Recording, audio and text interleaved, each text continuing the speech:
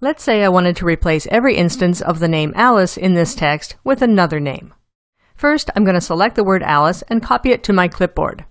I like to copy the text I want to replace so I can make sure that I'm telling Illustrator exactly what I want it to find. I'm not a very good typist, so I copy when I can.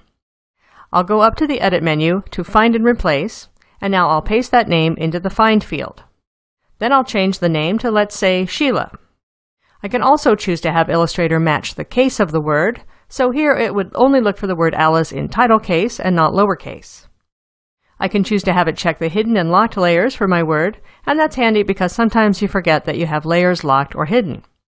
You can choose to search for whole words, so for example, if I were searching for the word Sheila, I could make sure that Illustrator would only find that whole word and not the word she, which is contained within it. I can also have it search my document from the end to the beginning by checking Search Backwards.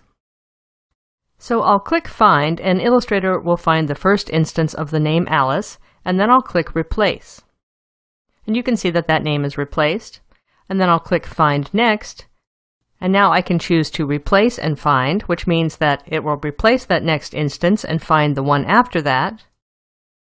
Or I can just go ahead and click Replace All, and Illustrator will replace every instance in my document and then give me a little report. And you can see that 4 instances were changed in this document. And now I'll go ahead and click Done. You can use Find and Replace for things other than words. So sometimes you get text from other sources, from the internet or from email, or somebody else has typed them, and they can have all kinds of weird punctuation going on in them. So for example, in this text, rather than having the lines just wrap naturally, someone has put forced line breaks in them. So you see those little hidden characters that look like backwards L's with an arrow on them. Those are forced line breaks. And I want to take those out, so I'll go back up to the Edit menu to Find and Replace.